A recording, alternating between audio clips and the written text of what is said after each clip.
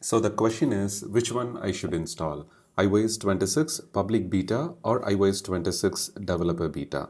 When you navigate inside the settings, general, software update, and under the automatic updates, you will have an option after this page refreshes.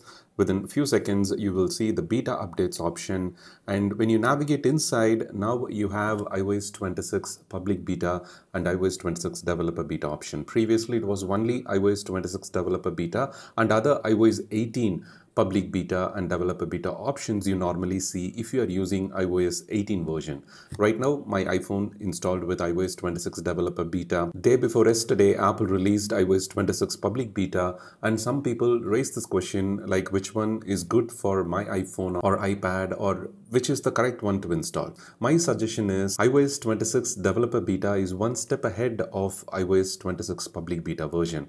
Whatever the bugs fixed and felt a little bit stable compared to the developer beta that has some bugs that cannot be fixed immediately is released as public beta by Apple. So whenever you try to install the iOS 26 public beta, you should know that it offers a little more stability and overall, bug fixes received that is considered to be stable and not causing much issue with your iPhone regular performance. The apps support, banking app support, and all other things are depending on the developers that they support with the latest iOS version. So it is always recommended to install the beta if your organizational or company applications and banking apps supports the latest iOS version. Otherwise, you need to roll back to a stable iOS release. In this case, iOS 18. So iOS 26 public beta is one step behind the developer beta is what you have to understand. So if you are planning to get a somewhat stable version, then go with the iOS 26 public beta.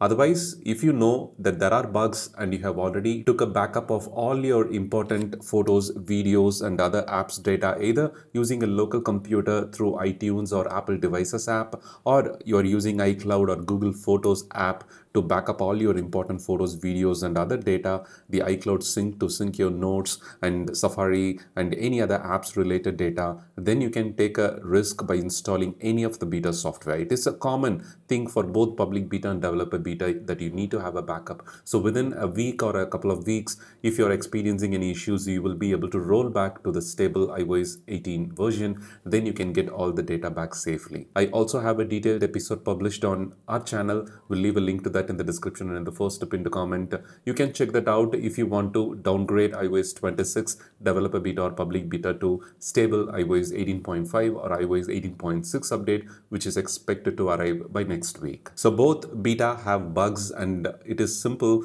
that you have to decide based on whether you need the latest changes and features that made with the iOS 26 developer beta, understanding the risks that if there are any bugs, you need to wait a couple more weeks to receive the next beta version that addresses the issue. Whichever iOS beta you use, try to use the feedback app so that you can report, this app comes by default automatically installed when you install the beta version, either it is developer beta or public beta, so that you need to report the issues that you are experiencing with the iOS 26 developer beta or public beta, so that Apple will be able to fix it in the upcoming beta versions for you and for all other users. Feel free to share your thoughts in the comments below. Thank you so much for watching. Have a wonderful day.